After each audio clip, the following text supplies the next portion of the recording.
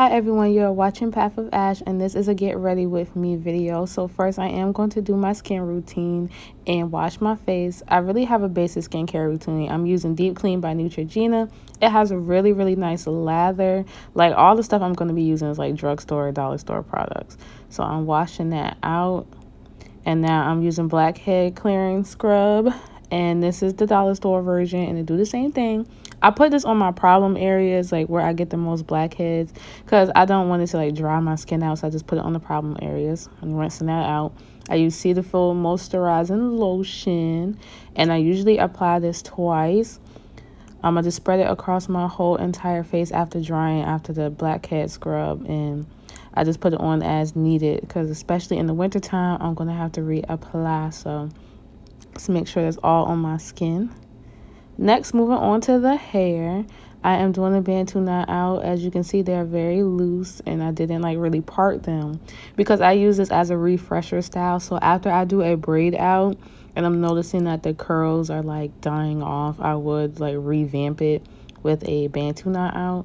And basically I just take them out, separate it by two as the twists come, and then I separate those two sections into two sections.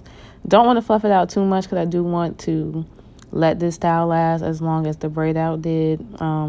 Usually my braid outs do last a whole week depending on the state of my hair. So when I wash and blow dry, sometimes it does get flat when I have a blowout, so I have to like revamp it. But when it's just in its natural 4C texture, I can make a braid out last for like a week or two.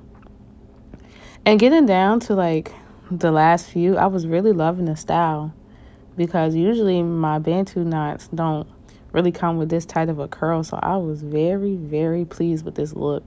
And it was something quick because this was for a Monday morning meeting. So I had to get up a little earlier than usual. And it really worked out.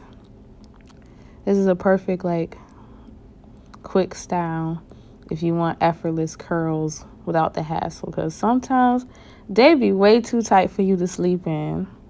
So I have to do mine loose. But just look, y'all. Look at these curls. Like, you would think I did a whole flexi rod braid out style. And flexi rods ain't easy to sleep in either.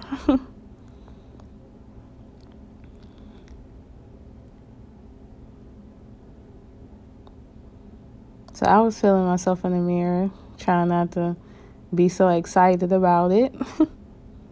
But as you can see by my smiles, I cannot contain my excitement. So now we're going to move on to the outfit, and it looked crazy with it being stretched out on the bed. Like I said, this was for a meeting, so I had to go with a professional look. But first, we have to do a little refresher. So I am a nighttime shower person. So in the morning, I like to, you know, re-moisturize, re-put the spray, make sure I got deodorant on. And you know, it is the season for warm sugar vanilla, and I love that scent, y'all. So this is what the outfit looked like, and I loved it. Very professional but very comfortable at the same time. It's like my go-to. Now moving on, we're going to accessorize to complete the look. Got my earrings. And, you know, I have to put my necklaces on.